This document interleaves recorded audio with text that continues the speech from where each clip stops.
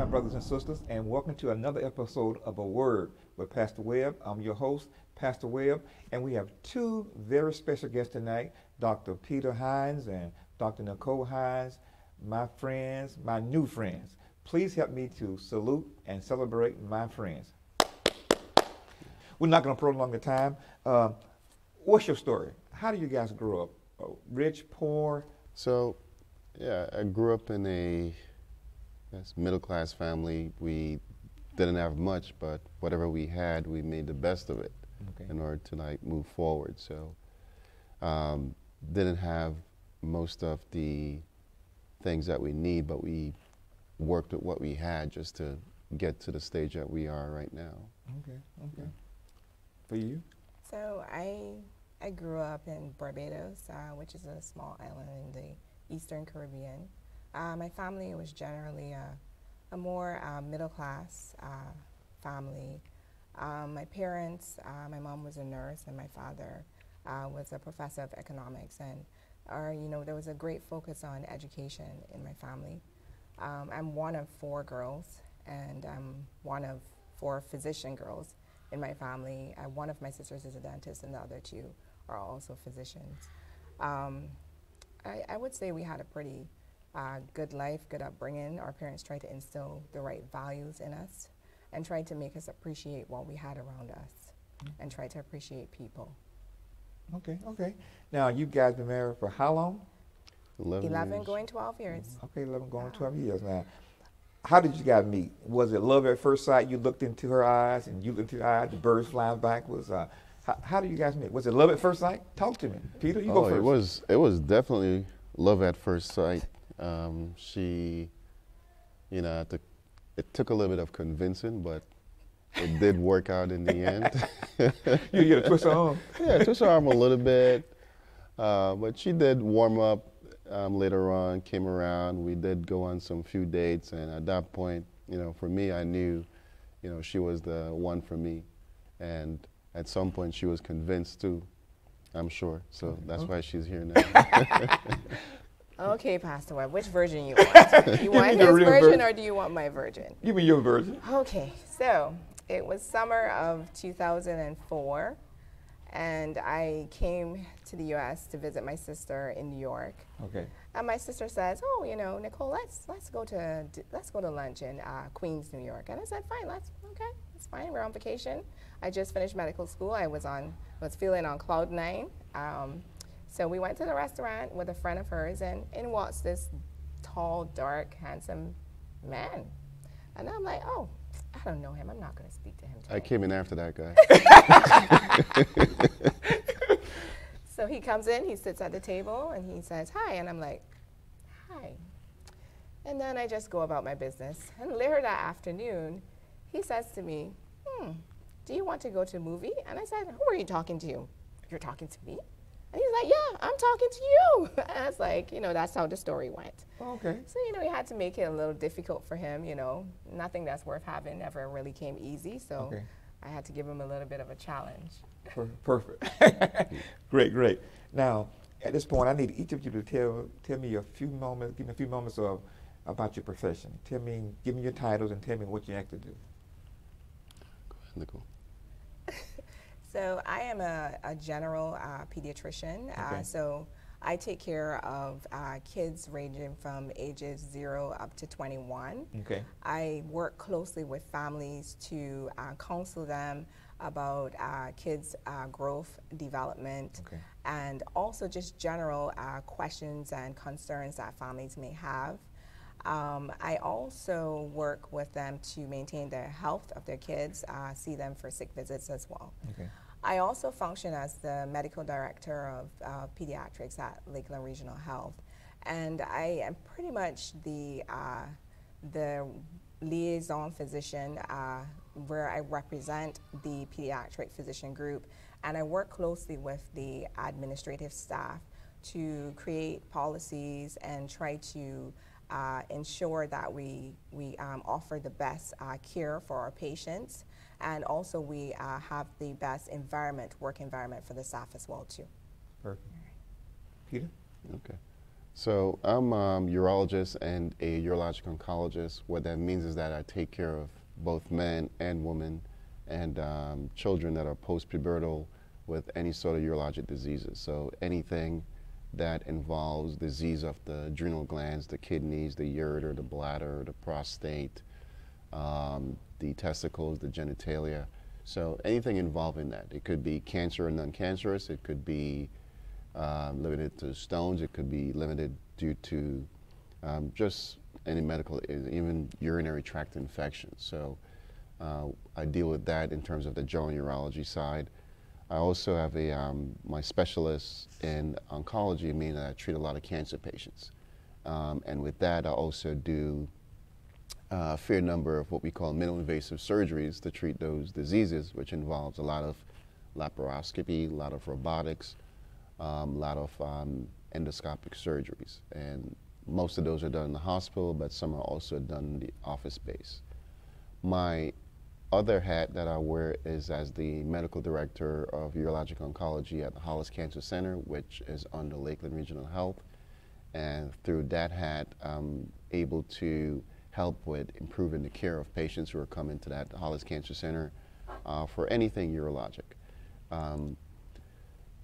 It also allows me to improve on the technology that we obtained from the outside, because again, it's a surgical field, so technology is always very important and you always have to be innovative. So with that, we look at what's out there, look at what's the best for a patient population, because everyone is going to be different and unique, so we got to make sure that we meet the needs of all our patients that are coming to us. All right. So what's your mindset before you go into surgery?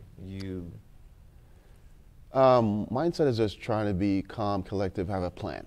Okay. And having that plan means going to be a plan A, a plan B, and a plan C, because everyone is unique. You never know what you're going to get into. So you got to make sure that you're ready for anything that comes into play. If you plan ahead also if you need someone else to be in that surgery, because again, a lot of the surgeries, being cancer surgery, sometimes it involves having a surgical oncologist or a cardiothoracic surgeon available as well, because sometimes you have to go into the chest to get certain surgeries done. Sometimes you have to do a lot of manipulation of the major blood vessels in the body in order to get the surgery done in the best manner possible. Okay, okay. Wow. Why did you guys choose this profession? And at what point did you know that you were going to be a doctor? Nicole, we start with you. I always knew that I wanted to, in some role, some way, just help people, which is the simplest reason for going into medicine. I've been around medicine for my entire life. My mom was a nurse, so I spent a lot of time at the hospital. And then as I mentioned before, I have 3 other siblings who are also physicians. So I got like a first-hand view at what it would be like to be in a medical career.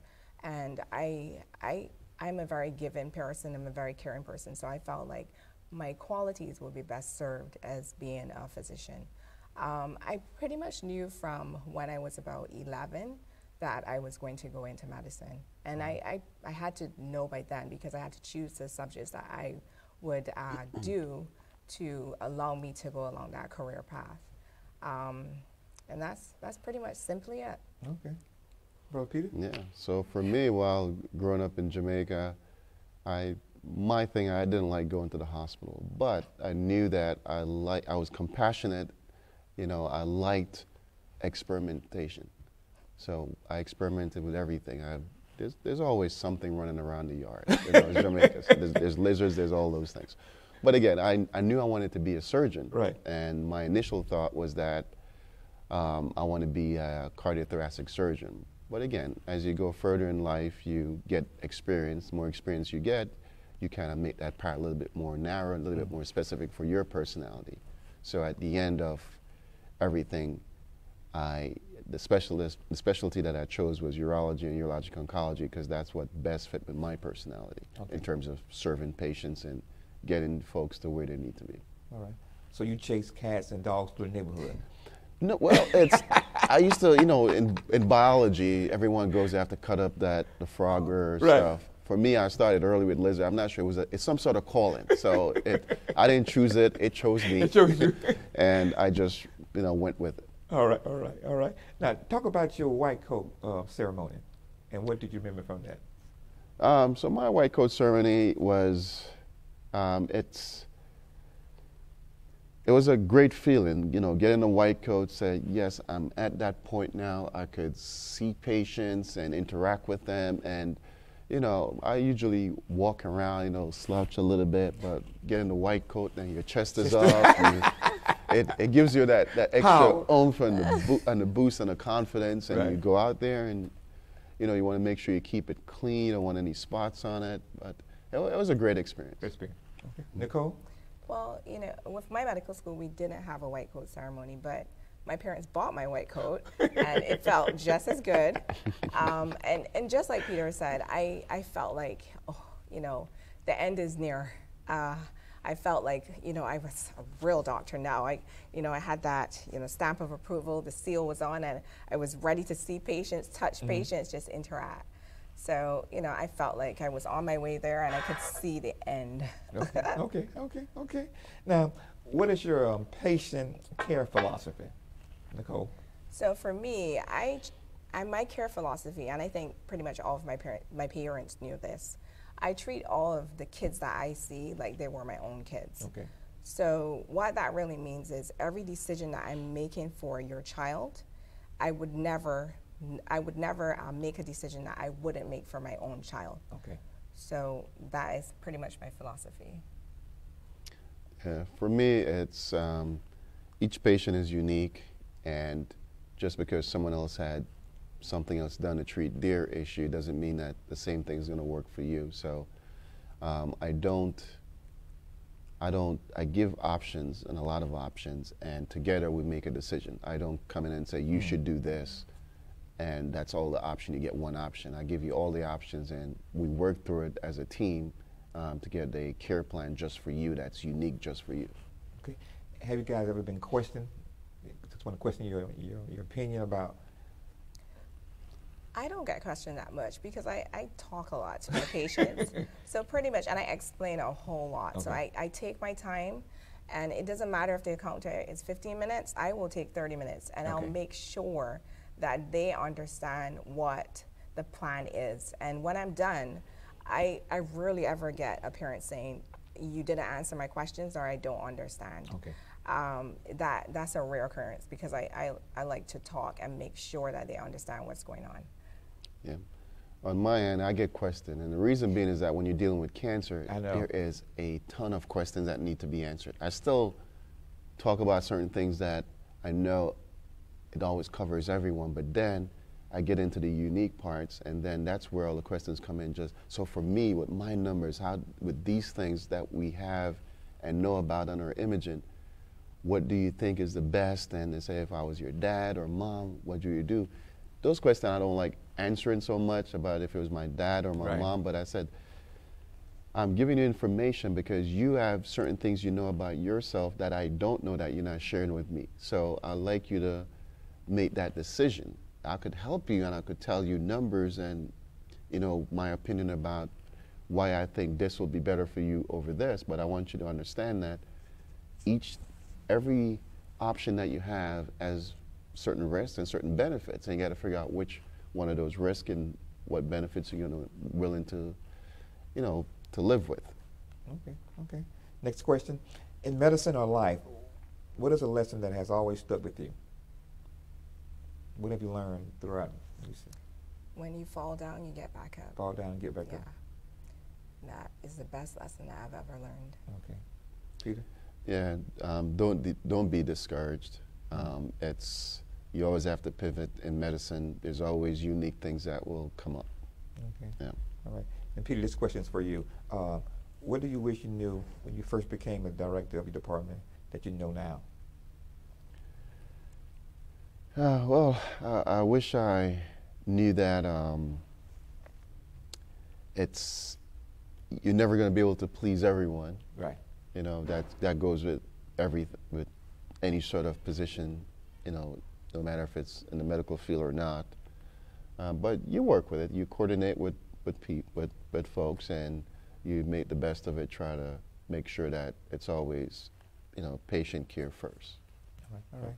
And you guys have 3 kids, 3, 5, and 7. How do you balance work and family life? As a mom, Nicole. Well, structure. There's a lot of structure in our day.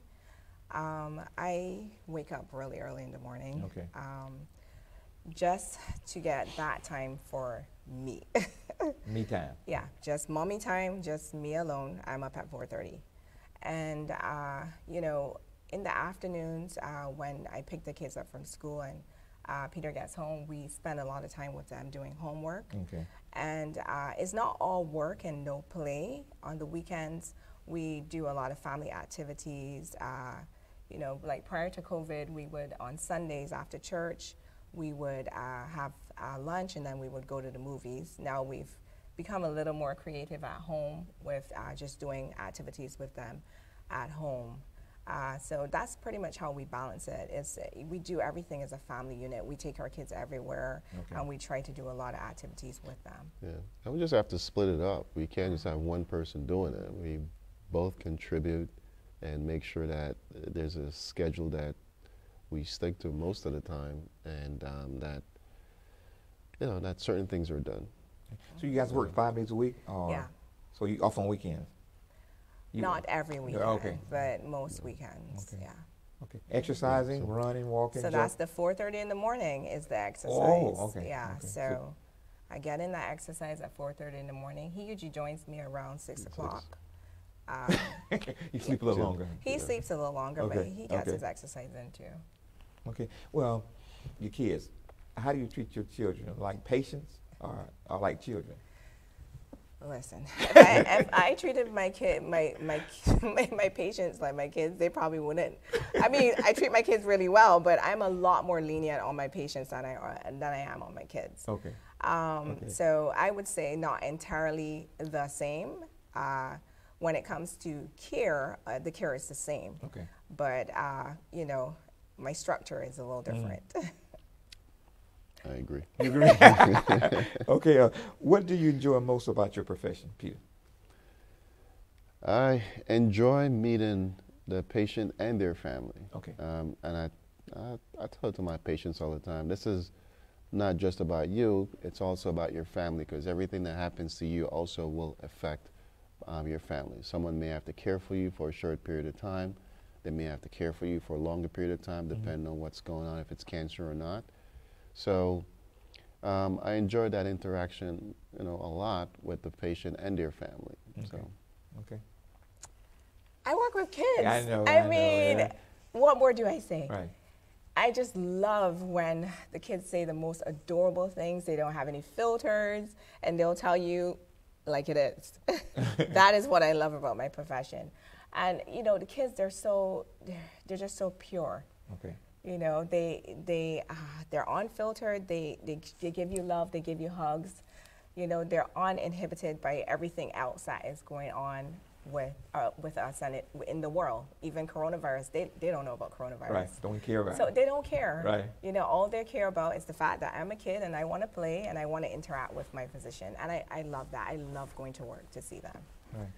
Okay. Well, how do you guys give bad news to your patients? You got a bad news. How do you? It's always tough, and whenever I know there's going to be bad news, I always make sure that the patient is not there by themselves, because they're going to need that support from the family members. So I always invite them in with family members. If the family member cannot come in, then I'm going to have them on the phone as well. But it's never easy. You give them time as well. You're not rushing through the process. You give it a little bit of time, and not just the bad news. You got to find, is there a glimmer of hope in that bad news? And you have to also let them know about that part as well. Same. Yeah, I mean, in pediatrics, when you're dealing with kids, it's a very delicate thing, because everyone looks at it as they're just starting their lives. In my role right now as a outpatient general pediatrician, I don't have to give a whole lot of bad news. Okay. But prior to this, I was a pediatric hospitalist, so I have had to deliver bad news. And like Peter said, for me, I take my time. It should never be rushed.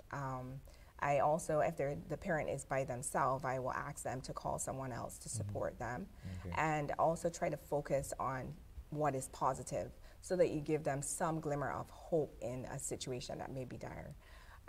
It's not a easy thing to do, to tell a parent that their child is very ill. And as a mother myself, it just, a lot of times I have sat and I have cried with parents.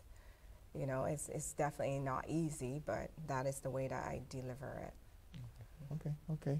Now, what are some interesting facts about you? Peter, we start with you. Just quiet but humble. Is he humble? Yeah, He's humble. is, Okay. yes. Okay.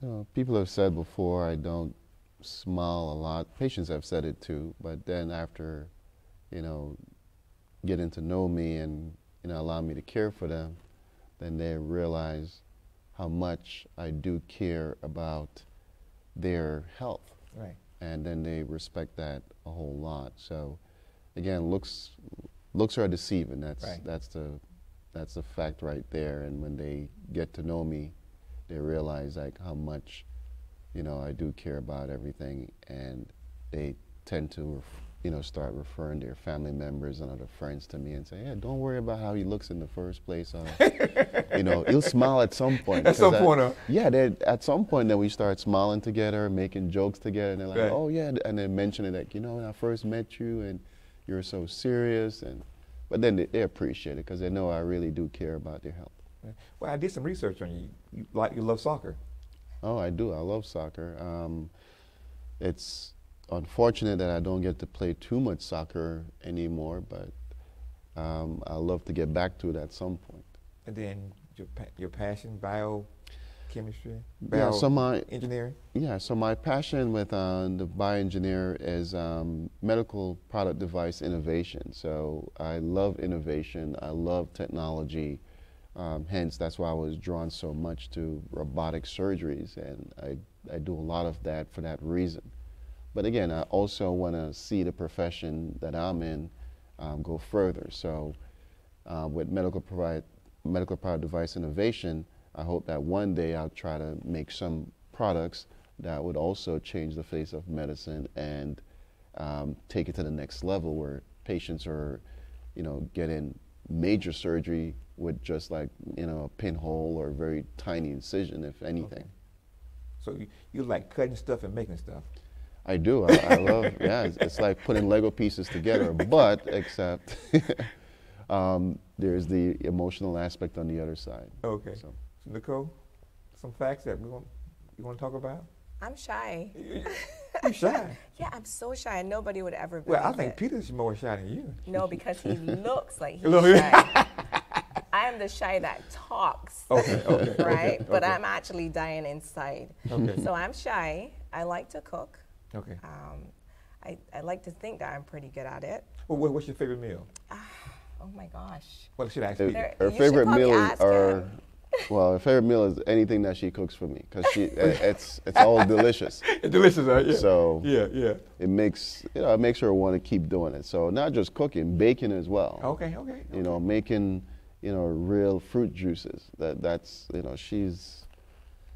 I told her she should open a restaurant, but she doesn't want to. On the side, right? Weekends. No. No time for that. Okay, we'll start with you, Nicole. Sure. What has been your biggest challenge in your profession or life? I guess in life, for me, being a patient myself. Okay. When I was in medical school, I actually was diagnosed with something called UPJ obstruction. It's right up Peter's alley. It's a urological issue. And I actually had to have surgery, like major surgery, while I was in medical school.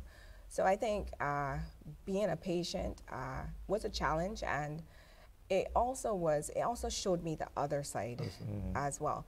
So that actually helped me with my patient care to empathize more with people when they're in the same situation as I was. But yeah, that definitely was a setback for me. All right. Peter, biggest challenge in life? Yeah, my biggest challenge is dealing with death. You know, whenever you're dealing with cancer patients, that's always in the back of your mind. You know, death, and it's also in the back of their minds. So Right. am I going to die from this or Right. not? So that's always been my biggest challenge. And again, we approach as a team approach. There's always a palliative care team that helps with that as well. But it's still never easy getting over that. You get very close to patients. You've seen them from the beginning, and you know when it gets to that point to the end, it's still difficult. Right. Now, difficult question. As a person of color, have you ever felt like you were challenged by a patient? Felt like you seemed to be inferior? We'll start with you, Nicole. You nod that head, so then. You know, there's been not many, but a few occasions where you just feel Felt, that yeah. way. Okay. And I don't know if it's so much being a person of color in my situation. It might be a combination of that, along with the fact that I went to medical school outside of the U.S. Okay. So there's been one or two occasions where I'm questioned, like grilled about, where did you go to medical school and stuff like that, which is okay, that is absolutely fine. I mean, I would want to know that I'm getting the best medical care as well too.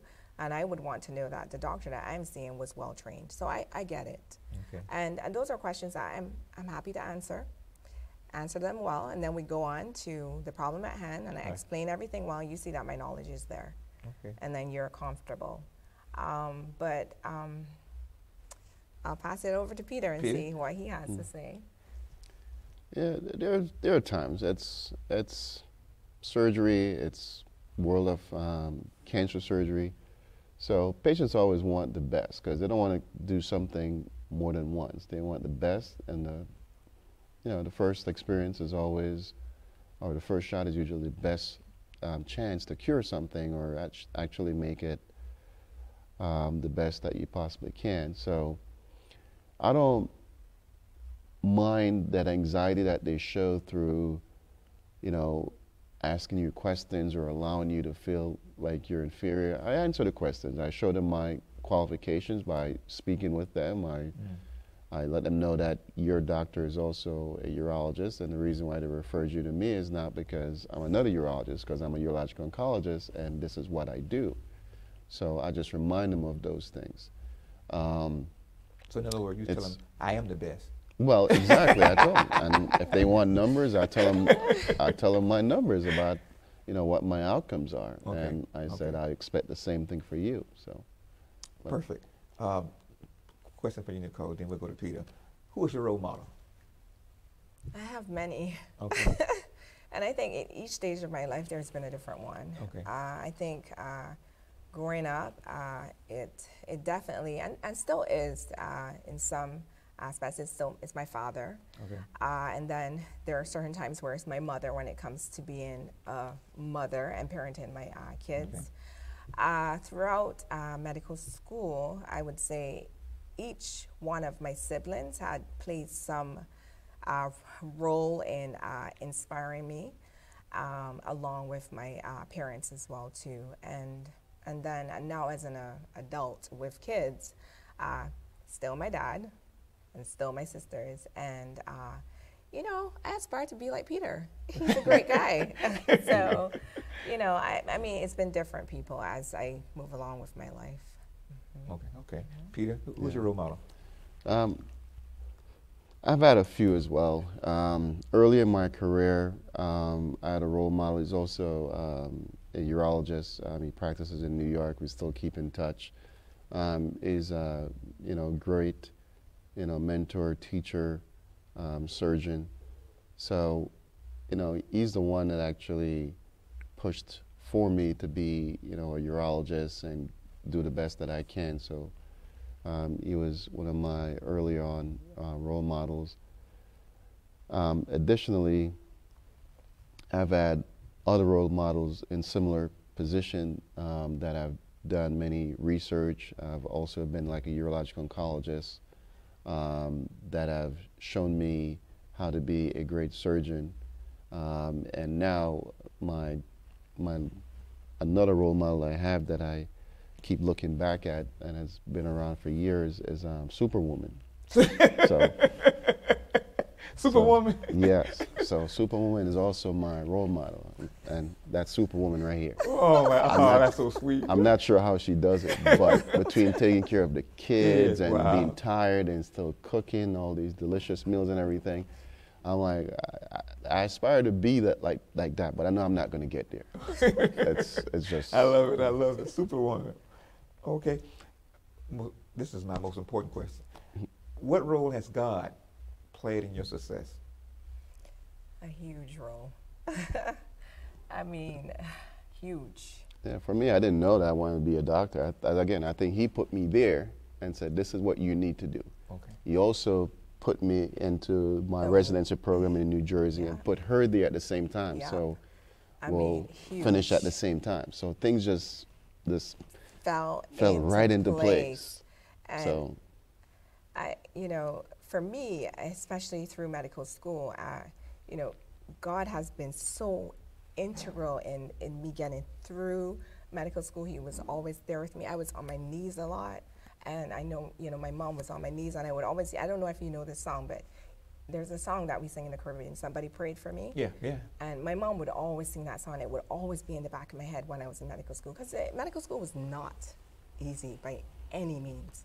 And there's many times it brought me to my knees, and I felt like, God, I don't feel like I'm going to get through this. And then I would say, I know you didn't bring me this far to just leave me, so I'm going to just push through. So he was always there with me. And when I met Peter, everything just kind of fell in place. It was the right time, the right day.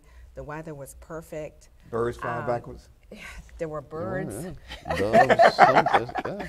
I mean, and the time I did my residency here in New Jersey, Peter was at this. I got into the same program I got in at the same university that he was doing his residency at. What are the chances of that? And we finished at the same time. It was. So the only thing is just God. So God put it all together. And we give him thanks. Amen. Yes. Amen. So it's been a really good ride, and we're thankful. Yeah. So God did it. Yeah. Yep, he did. Amen. Appreciate that. No doubt about that. Amen. No doubt. What advice would you give to a young person who wants to go into your profession? So this is what my mom, so when I told my mother that I wanted to do medicine, she tried to discourage me. And I think it was more like not discouraged, but challenged, just to make sure that I was sure that I wanted to do it and not just wanted to do what my siblings were doing. Right. And she said to me, medicine is not glamorous. It is not fancy. You have to be sure that you want to do it. You can't be doing it because you want fame or fortune. Right. It is not glamorous. It is not an easy road. You have to be very, very, very resilient. You have to be willing to be knocked down and pick it all back up and keep going. That is the advice I have to give to any young person who wants to go into the medical field. Right. You just have to be resilient. Just be willing to, when you get knocked down, you just get right back up and keep pressing forward. Perfect. Peter, any advice for? I said one, start with persistence. After persistence, you need to have sprinkled with some achievements, and then keep being persistent. Keep being, surround yourself with folks who can motivate you, help you along the way, and then you'll find that you'll get to where you want to get to in time. But if it's for the love of money or fame, you're not going to last. You may get there, but you're not going to last. You're going to burn out. You're going to fail at taking care of patients the proper way. So. Now, if you had one wish, what would it be, Nicole? That dinner would be ready when I get home. Clothes would be washed, house would be clean. Everything would be done. Done, okay. Peter, one wish. Well, I wish I was Superwoman, then I would. Wow. Oh, okay. Here's a tricky question. You both are doctors. Who's the smartest? Peter. Peter's the smartest? Why are you saying that? We both have our strengths. I think we both have our strengths. So if you take a bit of his strengths and my strengths, it's probably 50-50. Okay. Yeah. Okay. So combination of both. Yes. Yeah, so I say her, she say me. You're right. So that's a 50-50. Yeah. Okay. Okay. As we bring this to a close, any closing words or comments for our listening audience you'd like to leave? Well, yes, don't judge a book by, the face of its cover. Get to know that person, get to know, if it's your physician, get to know that physician, get to know their credentials, see what they're capable of. And then you may find that you are a great match for that physician, because not all relationships work. So not all patient-physician relationships will work, but the ones that are compatible, they will work. And it's always great to find someone that you feel like you could speak to them freely and they could tell you what needs to be done, and not feel like that person is not really there for you. It's take time to know that person. All right. Nicole? I guess as an extension of what he's saying, for me, treat everyone the same. Don't judge someone by just their appearance, the color of their skin, how their hair is done. Treat everyone with respect. Give everyone a smile. Don't walk around looking like you're all upset. Just smile, say good morning. Okay. You'll see what different response you'll get from that person. All right. Well, the very last question. Here we go. What is the best talk show in the land? Oh my goodness. A word with Pastor Pastor Webb. Webb. Amen. Thank you so much. Thank you so much. And to my listening audience, we hope you enjoyed the show tonight. Until next time, may God bless you real good.